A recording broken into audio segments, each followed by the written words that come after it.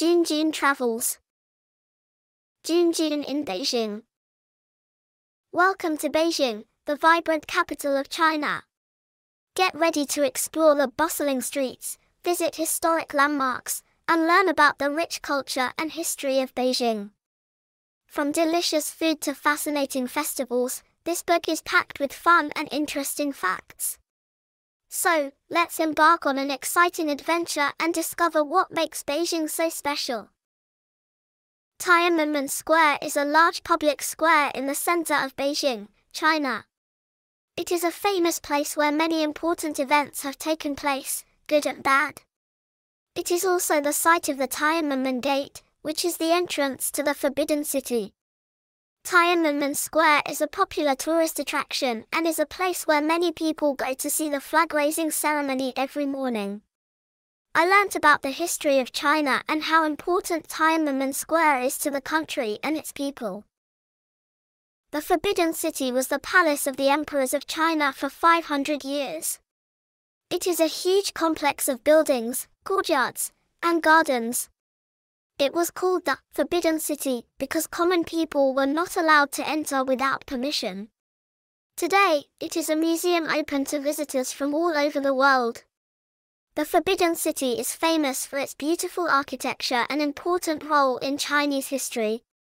I love learning about the history of the emperors and the different parts of the palace, such as the throne room, the imperial gardens, and the treasures inside.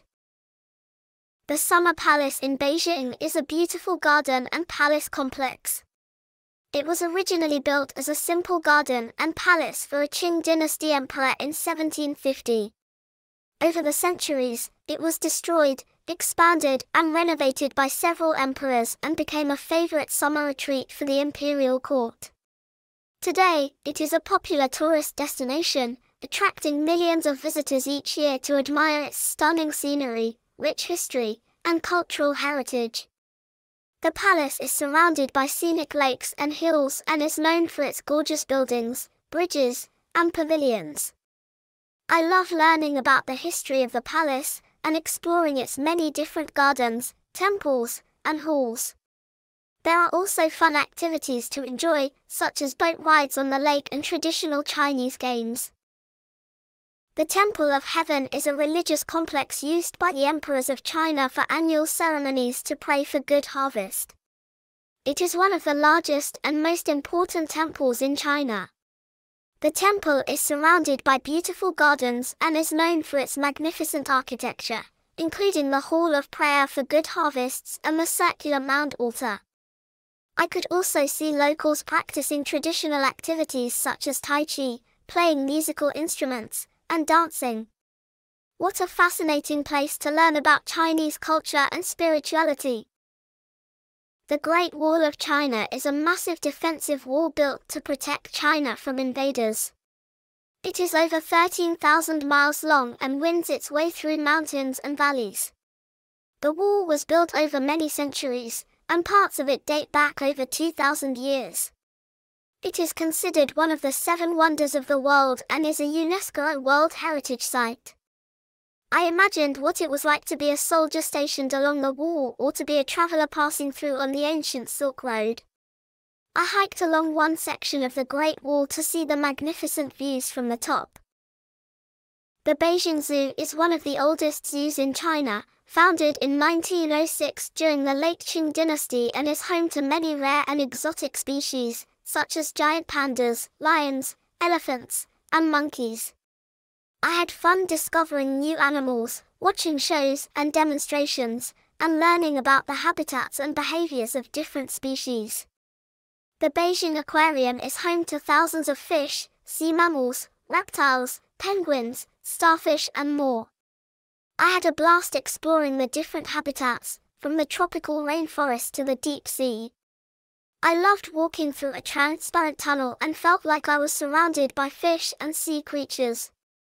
Don't miss the huge tank filled with colorful tropical fish and live coral.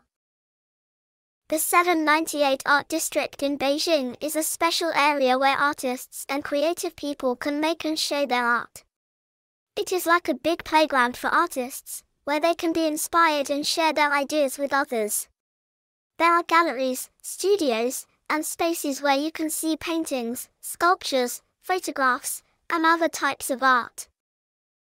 I played at the children's playground at Reeton Park, which has slides and swings that take you to the moon. Chinese cuisine is known for its unique flavor combinations, fresh ingredients, and cooking methods. Some popular dishes include kung pao chicken, Peking duck, hot pot, dumplings, and noodles. Whether you like spicy, savory, or sweet flavors, there's something for everyone in Chinese cuisine.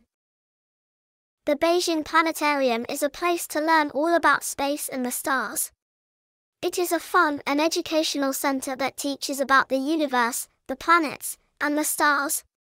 I watched shows in the planetarium's theater, where I could see the stars and planets projected on the ceiling, just like they would look in the sky.